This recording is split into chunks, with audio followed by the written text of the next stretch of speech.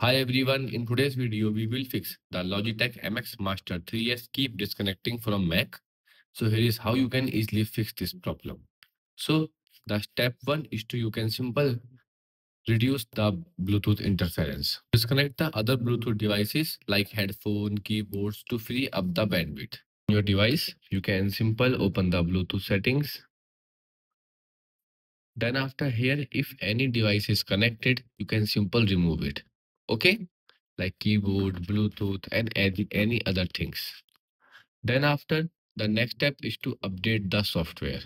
So to update the firmware of your Logitech MX Master 3S, you can simple open the Logi Option Plus software. So once you open the Logi Option Plus software, then after you can simple tap on your mouse. Wait, firstly, make sure that your mouse is connected. So right now it's not connecting. So okay, turn on your mouse. Then after select the right preferences like right user. And once it will connect, here you will see its battery percentage. Then tap on it. Then go to settings. After that, click on check for update. So now it will checking for the update. So right now there's a no update available. It means my mouse is up to date. The next step, you can simple repair the mouse. So to repair, you can simple firstly disconnect it from your Bluetooth. So you can open your Bluetooth settings and now tap on the I button.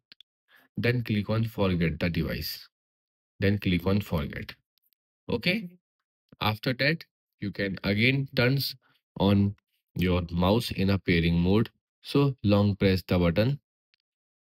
And then after you will see on your nearby devices your mouse.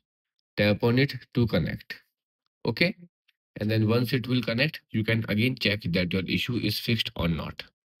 If you are facing an issue, so it may be a hardware issue. In that case, you can simple contact the customer support for further assistance. Goodbye.